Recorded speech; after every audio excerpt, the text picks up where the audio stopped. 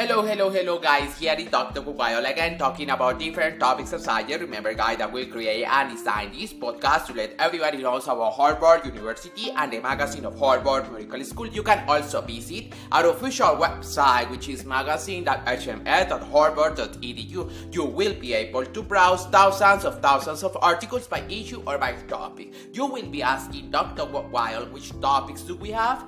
Research, community education, care delivery hours, and achievement. The article to review today is the effects of heat on older adults. When heat intensifies, older adults weaken, but they don't have to. The news in summer 2021 was almost as oppressive as the heat itself. Boston swept through its hottest June on record. Lytton, British Columbia reached an unheard of 121 degrees Fahrenheit at the Pacific Northwest, baked under the heat dome. Another dome in August sifted the Mediterranean. As record top lives were lost, early investigations suggest that nearly 1,000 people died as the direct results of the Pacific Northwest heat wave. Most of them were older adults.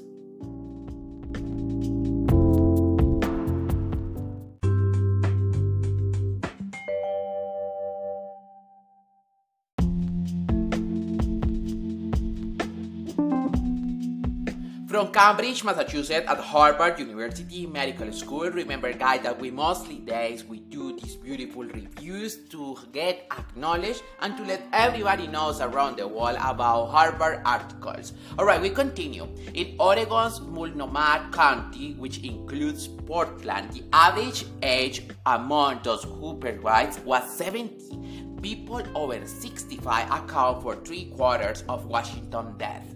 This proportion, which echoed the casualty following extreme heat events around the world in recent years, retired that older people are among those most vulnerable to falling ill and dying when the mercury rises. More than 80% of the estimated 12,000 people in the United States who die of heat-related causes annually are over age of 60, according to the journalist resource Climate Central. As air gets hotter and human populations get older, heat-related fatalities among older adults are expected to grow.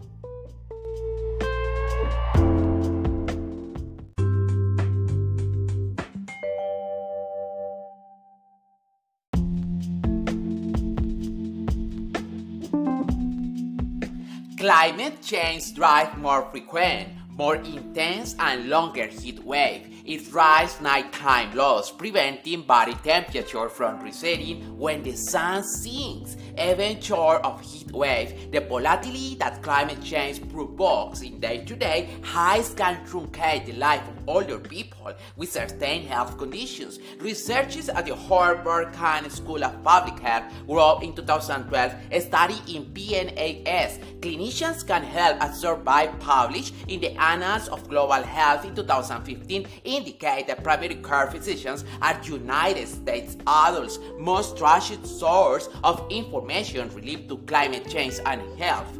The medical talkie grows as research continues to reveal the biological and social factors that make older adults more susceptible to heat and identifies the more effective interventions.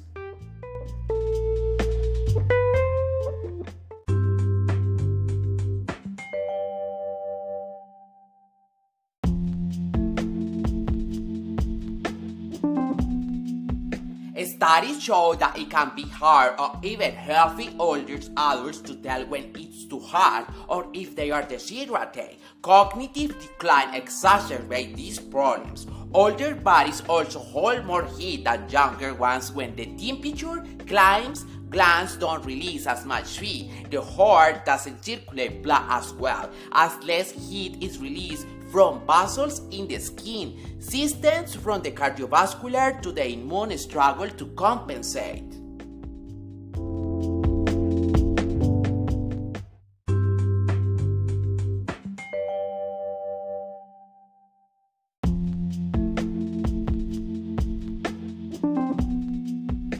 Older adults are likely to have chronic health conditions and to have medication that contribute to heat intolerance. Clinicians best serve patients when they stay at risk of the literature on risk factors and when heat looms in the forecast. Consider warming, checking in with, or adjusting relevant medication of the vulnerables. Say Francesca Dominic, the Clarence James Campbell Professor of Biostatistics, Population and Data Science at the Harvard Chance School. So many heat-related hospitalizations and death are preventable, she says.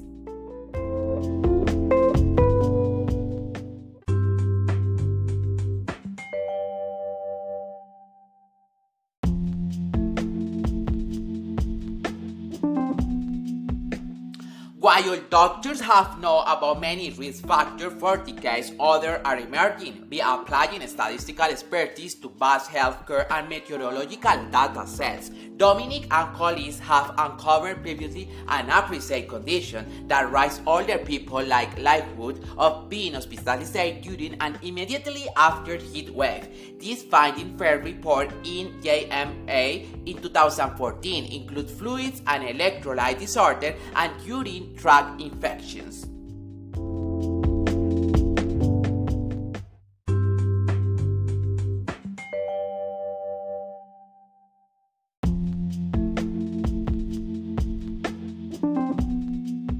Data science is giving us an enormous ability to disentangle the major causes of hospitalization and say really little that it was the heat that made someone sick, Dominic said. While continuous excessive heat goes beyond the National Weather Service definition of a heat wave, according to findings from research including John Spengler, the Akira Yamaguchi Professor of Environmental Health and Human Habitation at Harvard Chan School. We are seeing problems with hydration, sleep, and cognitive decline at 85 degrees and lower. He said it makes us rethink that real heat stress is about. Dominic and others point the temperature don't have to hit 90 or 100 degrees to be dangerous. They only have to rise beyond a regional normal range. Acclimatization matters. Heat tends to cause more death at the start of the summer than at the end. More death occur when heat strikes areas unaccustomed to it.